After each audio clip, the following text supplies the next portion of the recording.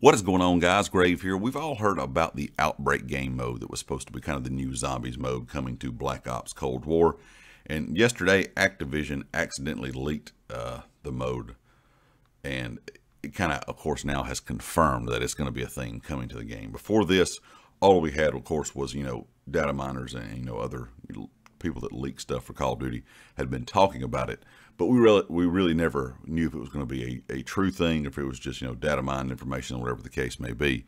But the Outbreak game mode, from what we do know, of course, is supposed to be a kind of open world kind of concept zombie mode with an absolutely massive map compared to what we've seen, of course, in the normal zombies mode here in Black Ops Cold War, or pretty much, just the zombies mode we've seen over time from all the past Treyarch games.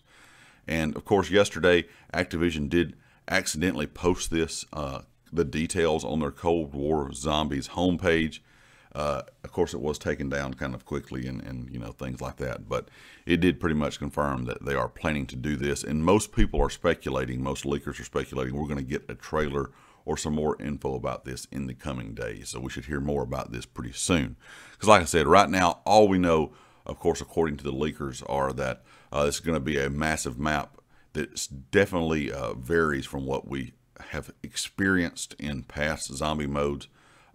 It's going to be kind of that open world play style, and I think that sounds kind of interesting. Now, of course, we have some other zombie modes that have been experimented with over time. You look at Onslaught mode, of course, right now that is in the game, of course, only on console. But in my opinion, Onslaught is not as popular, I think, as they probably wanted it to be. A lot of people also are always concerned when it comes to Call of Duty, the more things they put into the game, like content-wise, will they be able to keep up with everything? Can they keep the multiplayer going, Warzone going, normal zombies going, now a new zombie mode that is supposed to be bigger and kind of how, as they describe it, better than any of the other modes they have. A lot of people always speculate, they're not going to be able to keep up with the pace of all this stuff, fixing bugs, fixing issues, whatever the case may be.